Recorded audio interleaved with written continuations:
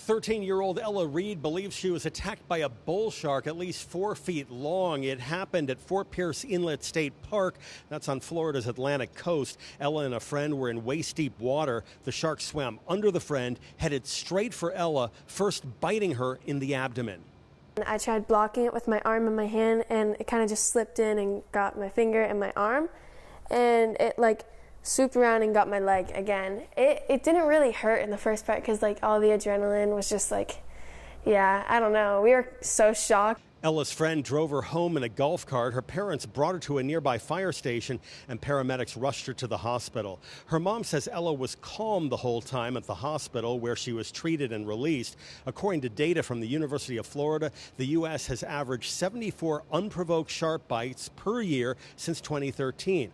Although attacks are rare, experts say you can further reduce the chances by exercising caution between sandbars where sharks like to hang out.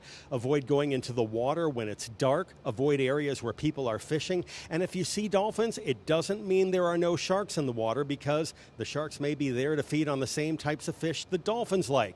And stay with a buddy or in a group near the shore so you can get help quickly. Although Ella was following most of these tips, she was still attacked, but says this is not going to dissuade her from returning to the beach. She plans to go back in the water once her stitches are out.